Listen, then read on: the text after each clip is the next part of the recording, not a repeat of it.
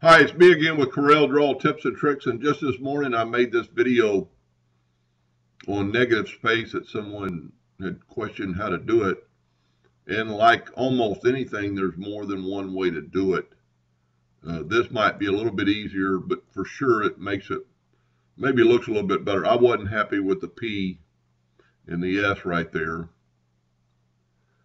So this is a little bit more manual in a way, but go up and left click, right click, and get your spaces.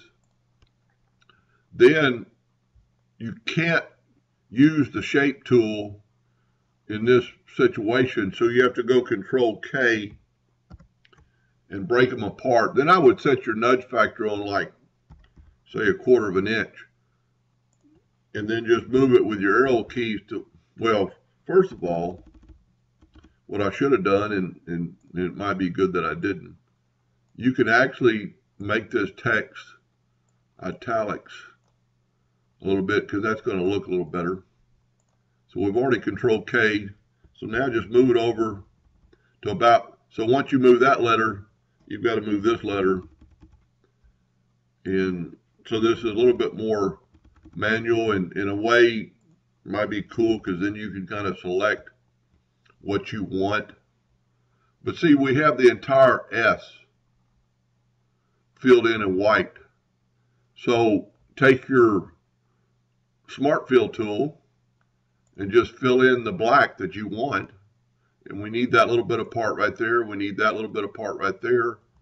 We need our C complete, with the exception of that. We need this filled in.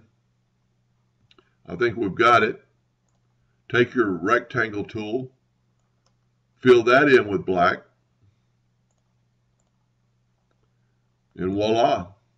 Now take the whole thing and left click your mouse button, and there it is. Now there is a little bit of a space there, but I don't, without testing it, I don't think it'll show up on the engraver.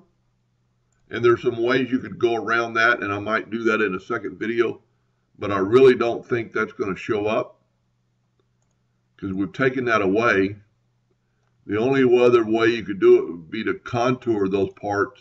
So let's just try that. Let's go up to Effects, Contour 0.001, make it real minute to the outside. And there you go. Maybe you could contour a little bit bigger, and that negative space would go away. There you go. So you could do that. I don't think it's going to really show up. Like it's not there, but it kind of looks like it's there now.